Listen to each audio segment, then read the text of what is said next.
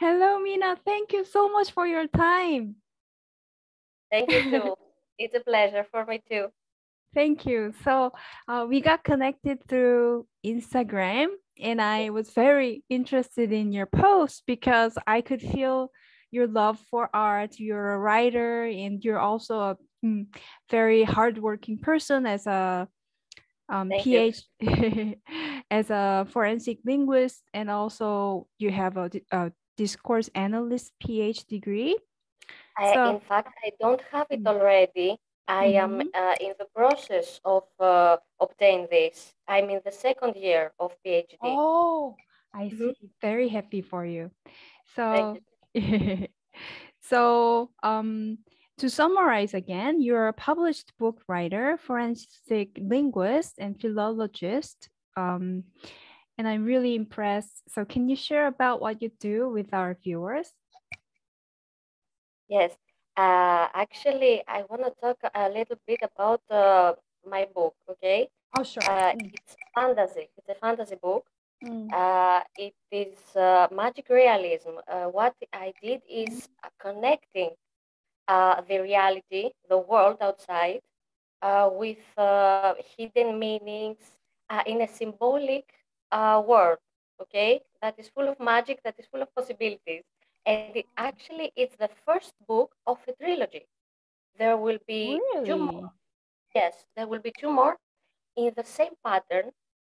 And I wait to see the response from the public so that maybe it will continue. I don't know. The fantasy readers really uh, follow what they love because above all, it's fantasy. Okay, it's something we create, and it's Mm. for me it's an allegory, and it's I like to use symbolism in literature to convey the meanings I want to talk about this world, okay, outside and around us.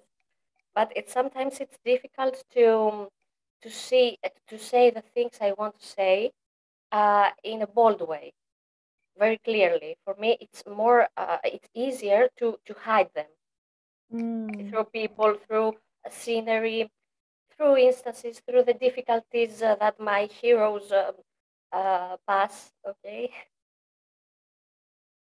Oh, very interesting. So you're saying it's easy for the meanings to be hidden because of the Yes. environments. Oh, and you want to kind of pull it out from the hidden sides for us to be able to, kind of Yes. feel Yes. it. Mm. It's open Wow, for it's brilliant. interpretation. It's Mm. open to every reader to understand by his own mind or her own mind and heart. It's open Oh, for everyone, you know. sure, sure. And I saw the book cover on your Instagram. It's really, really nice. You could feel Yes, mm, the thank you. atmosphere of the book, but I understand it's still not in English. Is that correct, or is it? No, no. Unfortunately, it's still in Greek. But Mm, we are going to discuss it with the publishing house of me because it's like a house for me now. I have a very great connection and co-working with my publisher. So it's very important for one person that writes literature to actually have someone who understands and knows mm, to I don't know, to make the best of each book. sure, sure. Wow. So I really look forward to reading it in English some days. I Probably will be happy sometime for that soon. too. Right, right. So Yeah, I'll yeah, keep I will. looking about your book so I'll know as soon as it's published in English. I really want to read it Yeah, now that I I. hope for that too. I hope, and I like mystery, and that's what Mm, I am going to do now is to convey those two. You know, the world and mystery, and that's why I choose forensic linguistics for mm, uh, for a field to research at first because it has a lot of mystery, as we can see. Actually, sure. it's Yes. the process of solving a puzzle. Mm, but there are also hidden meanings in what we research, because it has to do with crime, it has to do with law processes, it has to do with the warnings for the people to make sure they understood what the police say, because actually we have to do with people that maybe are foreigners, maybe do not have as a mother tongue Greek. If one forensic linguist tries to be occupied here in Greece, um, it's vital for us to make sure that put all our effort in a good translation. Oh. At first, we have the part of translation, of communication. Sure. Second, we have to decipher hidden meanings or words that cannot be read. Maybe maybe we have a handwritten letter, maybe we have a ransom letter, maybe we have a suicide note, and we have to understand who wrote those and why and in what point they are now. I mean, if someone kidnapped a person, okay, and writes a letter to ask about some money, not some, just some. Maybe this involves a lot of money, as we can understand. We have to decipher the letter to see if the letter was written beforehand, before the kidnapping, okay? If the letter was written after the kidnapping, and what is the intention of the possible murderer, okay? Do we have to do with murder? Is there any danger for the victim, actually? So this is one point, and to say the truth, I am more interested in this, the authorship identification.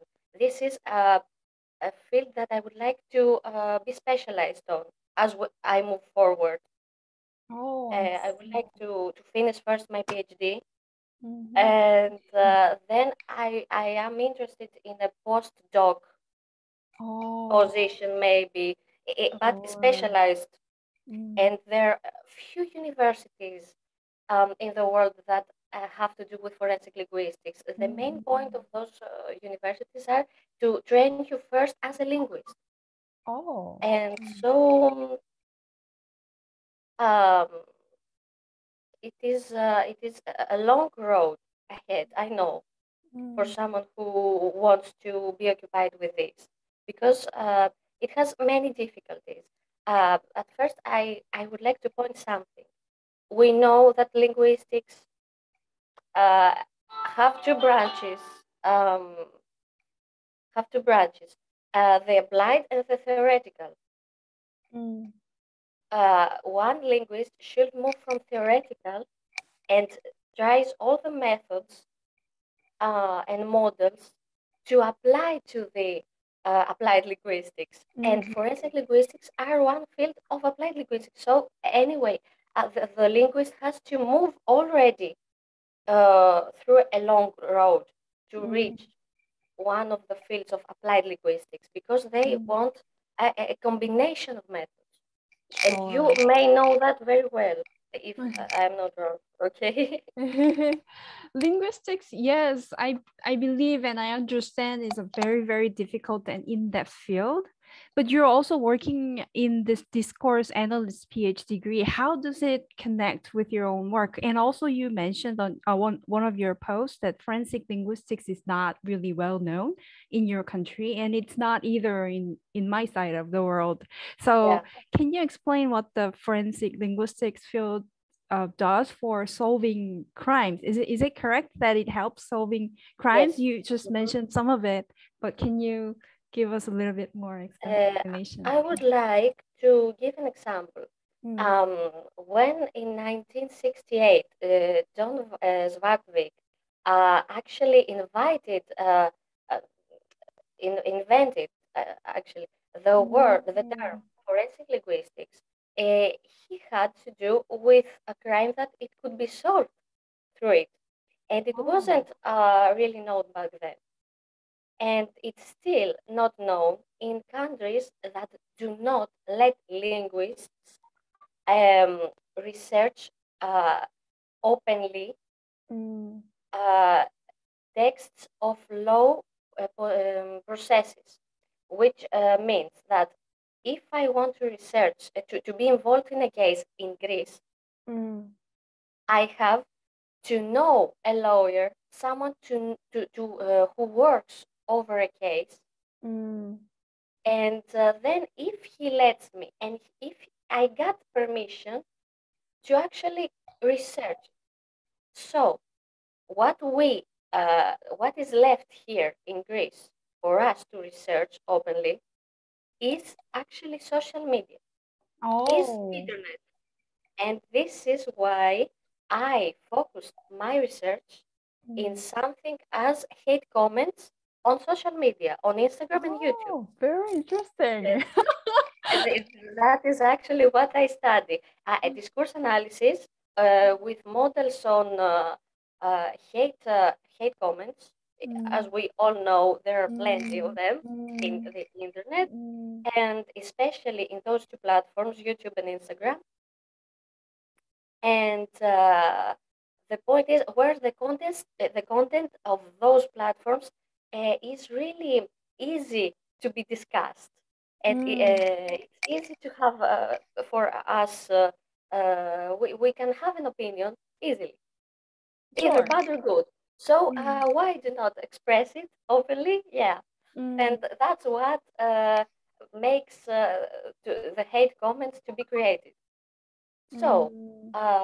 the thing is, I research the pragma dialectical theory of Mm. Van Emeren and Grotesdorff, and I research the hypertexts of those hate comments. How do they combine with each other? Mhm. And then I apply the models of hate speech Mm. and impoliteness from the models of Culpeper. And so I believe that is a very this approach will help us understand more about hate comments in a linguistical Mm. way. Mm. Wow, very, very interesting. So there must be some very, very like more in-depth discussions to be going on, but yeah, that would be whole other topic for another long discussion. So I'll just cut to my next question, which would be I was really happy to see your love and affection, appreciation toward art too. Yes. So you were sharing this picture of Kandinsky, Mhm. who I admire too. Like in terms of his art, I don't know about other things, but I really appreciate his art. So, any other artists you want to share, or any other hobbies, or how did you get to like you write, but you do love art? Do you paint yourself, or how did you get to grow your affection toward art? I understand your question. Okay, I used to paint, and Oh, but this is something I did only as a hobby. It's nothing that I would like to share, sure, with the sure. world and stuff. Mm-hmm. The only thing I did was to paint the cover of my father's book when I was 15, Oh, and this is published, but it's the only oh work of wow. me, yeah, Oh. that is published. And but it doesn't matter for me to continue sharing something like that. I would like to picture emotions and things of the world through literature. That's Mm, only that's the only thing. As for Kandinsky, I really like him mm, because mm, I like abstract art. And for sure. me, this has a mystery. As you can see, I like everything that has a mystery. Yes, yes. So I can Yes. easily assume why you, yes, like Kandinsky. Mm-mm-mm. Mhm.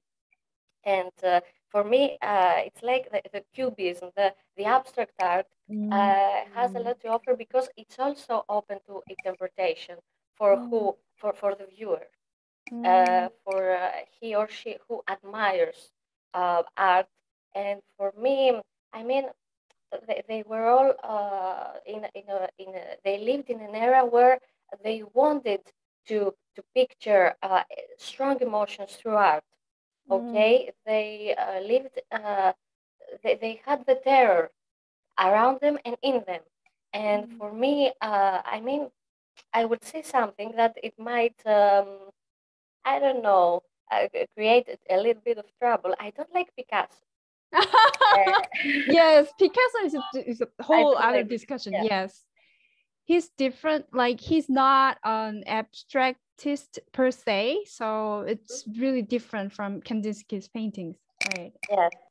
And I mean, I like from the Greek artist Nikos Handikiriakos Gikas, who said that he actually was influenced somehow by Picasso. But for me, Picasso is not originally an abstract artist. He tried to put cubism into art, into his art.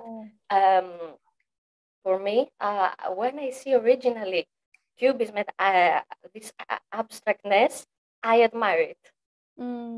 Sure. So can you, it's if it's okay, can you spell just the first name of the Greek artist you just mentioned? I want to look that up.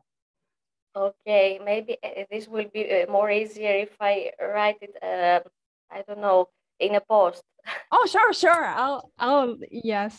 I will I'll look post that up something after about. your post I will post. someday. I'm sorry. I will post something about his paintings because I like it Very also. interesting. Okay. I very much look forward to it. So any last comments for students or any other viewers who would like to know more about forensic linguistics? It's a very new field for us, most of us. So we are relying on you for, more Okay. knowledge, good knowledge for it. Thank you. Thank you too. My last advice to close this beautiful interview, and I hope we'll be in touch because I really like your place and I would like to visit. So I Oh, would like that would be to. great, actually. Really. I mean, I Yeah, mean yeah, it. of course, So of course. So I would like to say it has a lot of work. It has a lot of I don't know. You have to be devoted. You have to be diligent, sure. Yes. and of course, a lot of study over it. Yeah. Sure. Yes. Dedication is the key. Like it'll take a lot of time. I can only easily imagine because of the amount of knowledge you should have as a professional linguist in terms of this whole new area. It's not new. You were mentioning that it um, came to light in 1950s. Did you say? But yeah, it's pretty new too. So thank you again for your time, Mina. I Okay. will Thank see you you too. again on Instagram. Okay. Okay. Have Thank a good you. day. You Bye. too. Bye bye.